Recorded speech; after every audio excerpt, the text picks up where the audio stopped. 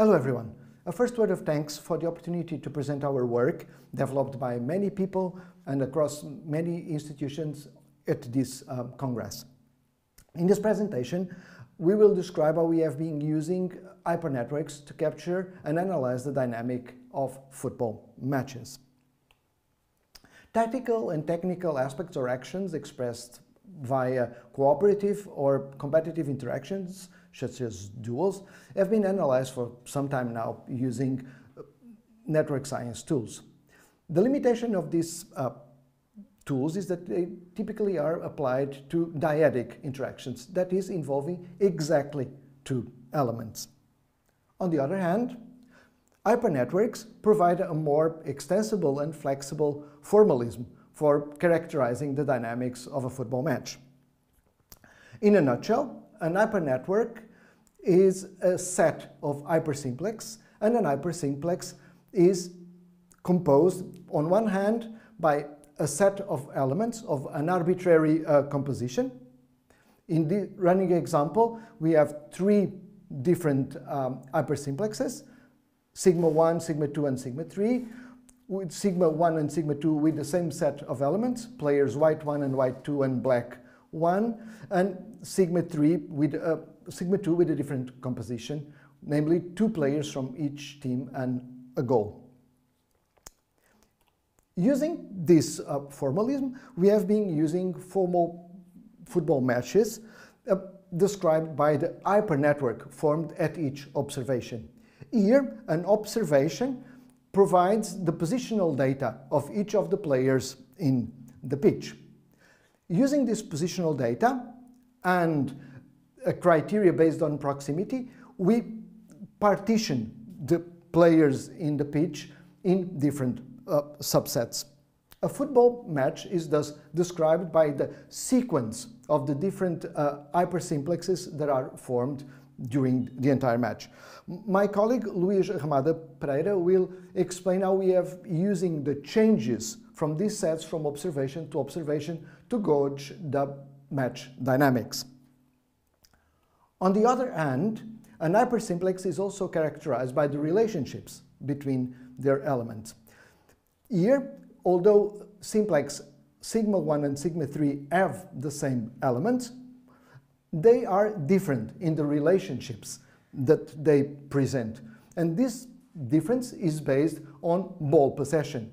In the case of the relationship R1, the possession is with the team white, and in R3, the possession is with the team black. My colleague, João Paulo Ramos, will explore how we have been studying this relation and other relationships to characterize the match dynamics. So, what can we learn from multi-level hypernetworks approach?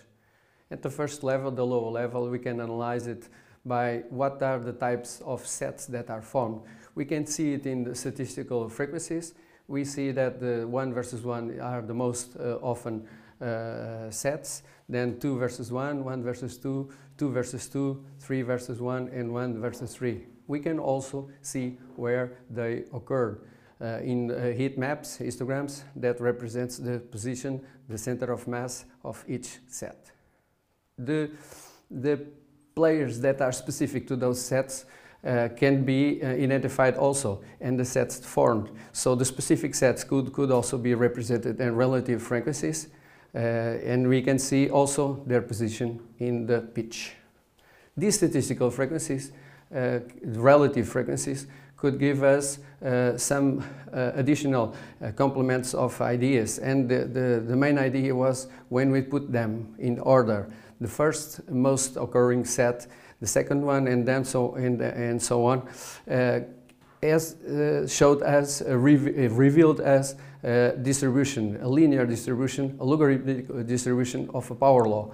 We have identified the power law specific Ziff-Mandelbrot, and we have seen that the first, second, third, and sometimes the fourth and the fifth sets were out of the bounds of this model. And we try to understand why they were outliers. We have seen that those were made by strategic, so design, specific design. The first one and the second one are always the sets constituted by the goalkeeper and the goal. Obviously, they are close to, for the rules of the soccer rules, and also from strategic imposed ideas from coaches. But the third and sometimes the fourth and the fifth are also sets by 1 versus 1. This means that the coaches had planned to put them together. So one player from one team and one player from the other team are stick together most of the time. And this is not obviously a behavior of a complex system. This is pre-planned. This is strategic ideas from coaches and applied by players. In the intermediate level of analysis, we have seen how these sets are aggregate or disaggregate. And we have seen that the velocity changes, the speed and direction of the players had an important role of that. When one player moves to another direction from the other players, he disaggregates from that specific set. We also have an index of inertia, a kind of metric that makes us the idea of that players are more external of the center of the mass or more internal. So if they are external, we call it breakers. If they are internal, we call it keepers. On the higher levels of analysis, we have seen that there are sets of sets and they can give us the idea of local dominance. These sets influence directly the play if we choose, for instance, more proximity to the goal. Now I will pass to my colleague Luís Romada Pereira. One question we can ask ourselves is if it is possible to measure the amount of change the network endures as it evolves in time.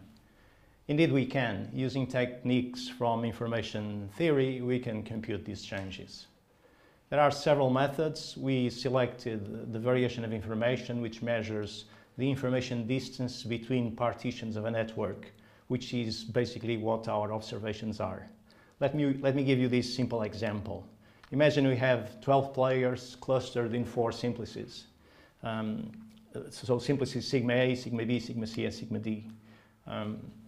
If at time t+1 we observe no changes, so the simplices keep being exactly the same, we register no variation of information. There's no additional information that is required to go from time t to time t+1. But if, for instance, 2 players change simplices, player number 2 and number 3, then there is additional information that is required to go from t to t+1, and we register that by using this metric we call the variation of information. As the changes increase, the variation of information increases up to a maximum that is basically gated by the actual partition of the network. So this is basically how we measure the change as the game progresses. How do we validate this metric as a proxy for game dynamics? So basically we looked for correlation between known events that generate a spike in the game dynamics with a spike in the variation of information. We use corners for that. Why did we use corners? Because they're frequent, and I think no one would dispute that they generate a lot of dynamics during the game. So we looked at 9 games, 9 matches, where we found 93 corners in total, and out of those 93 corners, 86 had a higher variation of information when compared to random chance. So the probability of this happening is virtually 0, and it's a very strong confirmation of our hypothesis. What are the promises of this approach?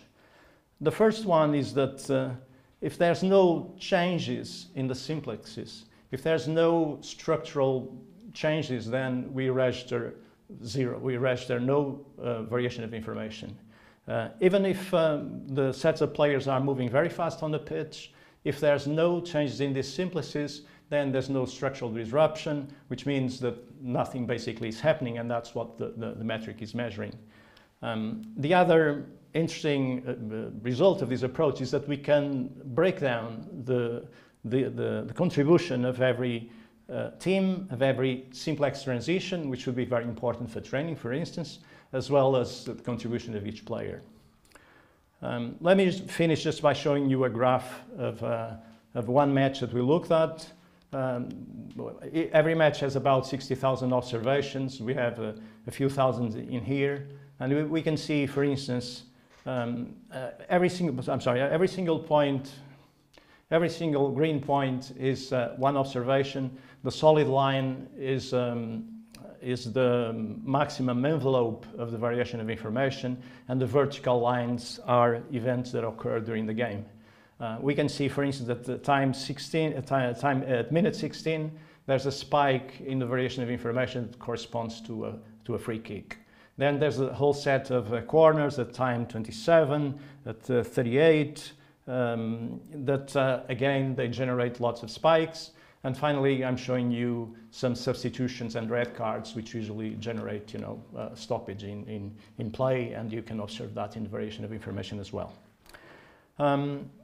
I will pass on to my colleague, Duarte Araújo, for conclusions, and thanks very much. We're happy to answer any questions you may have.